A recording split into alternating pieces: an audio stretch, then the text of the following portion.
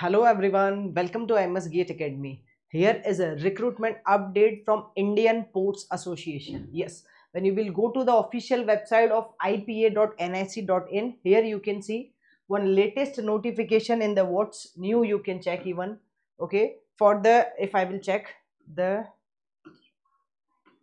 this is so recruitment of executive level post in various major port in India. Okay, so this is strictly for the civil engineering students. Now if you are having degree BTech in civil, then also you are eligible.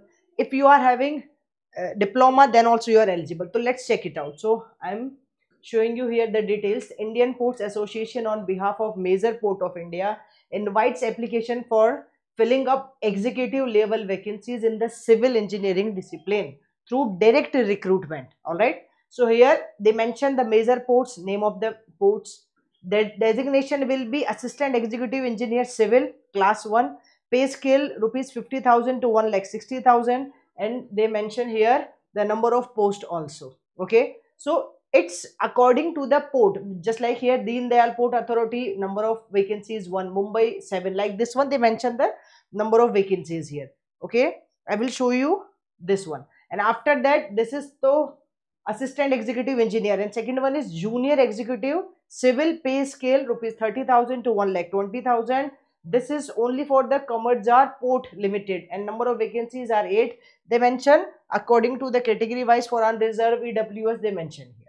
Okay, now when I will go for the next thing, online registration, when it will start. So online registration and fee payment start date is 28th October. So it's already started. Today is the 30th, it's already started, but the last date is 20th November 2024, dear students. Okay, now what is the essential qualification required? Let's check it out. So for the first one, assistant executive engineer civil, degree or equivalent in civil engineering from a recognized university. If you are having BE Tech degree or equivalent, then you are eligible. And second, for junior executive civil, first class BE Tech with 60% marks here, regular or full time from civil engineering from a recognized university. So in both the cases, if you are having degree or equivalent in civil, then you are eligible. Second, in BE Tech, so this is for junior executive and executive, assistant executive. But in assistant executive engineer, they want 2 years experience in the executive planning construction. So in these domain they required experience. But while for applying junior executive civil, there is no requirement of experience. So freshers BTech students are also eligible in this case. Okay, so this is the essential qualification. When I'm coming to how to apply and everything, let's check it out here. Okay, so let's first of all see the maximum age limit. So age limit is here for major port. They mention here according to the ports, major ports authority, maximum age limit is 30 year for the assistant executive engineer. Okay, for junior executive engineer again maximum age limit is 30 year. Now age relaxation is there according to the government of India rules. You can check it out, this one.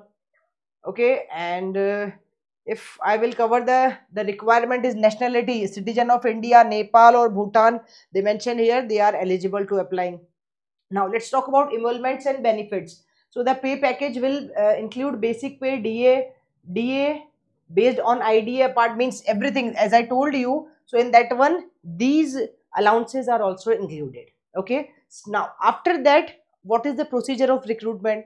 So first of all, you should have BE Tech with minimum 60% marks for the junior post. Okay, junior executive post, and for the other one you want minimum 2 year experience, plus they will have their online examination. Look at here. So this is technical question in civil engineering, 100 marks will be there, 50 question. Then test of reasoning will be there, 50 marks, 15 marks, 15 question. Quantitative aptitude 15 marks, 15 question. General awareness 15 15. English language 15 15. So number maximum marks will be 160, number of question will be 110, and duration will be 120. So they will have CBT exam, computer based test. Okay, so on the basis of this test, there is no get score required. On the basis of this test, you can get selected. Okay, now after that they mention what is the minimum qualification marks required after this test. So for general category 40% marks, OBC 35% marks, SC ST and PWD Okay, PWBD 30% marks. They mention here clearly.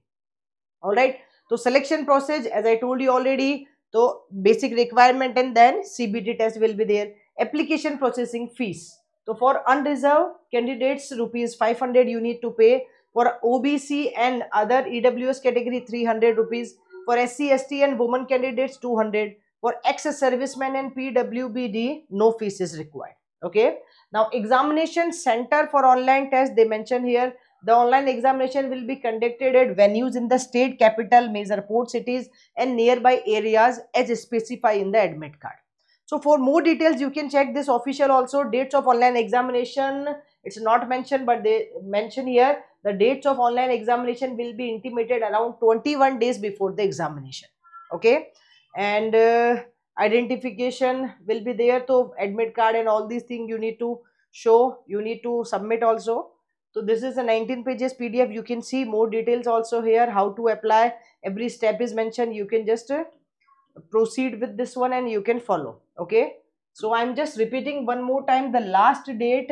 So last date is 20th November, dear students. If you want to apply, you can apply. Check it out, the official website. This is the official website, ipa.nic.in, and you can go through this one and you can apply. All right. Stay connected to I Must Get Academy YouTube channel. Thank you.